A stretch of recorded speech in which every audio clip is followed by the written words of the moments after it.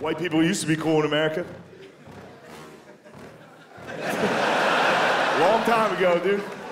The height of white people being cool was us going, we're like, man.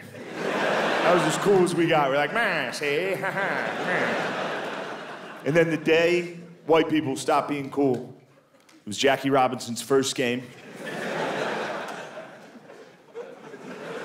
You can look it up, dude. You can find it. You can find the radio call from that game online. You can hear the exact moment white people stopped being cool. You can hear the announcers. They still got, they're like, man. Welcome to Chicago, where the White Sox take on the Brooklyn Dodgers. And we all had cool white nicknames. Like, up at the mound is Old Curly. He's a 47-year-old alcoholic. He's the greatest athlete alive. Runs a 6-second 40-yard dash. Fastest man alive, they say. Then it happened, dude.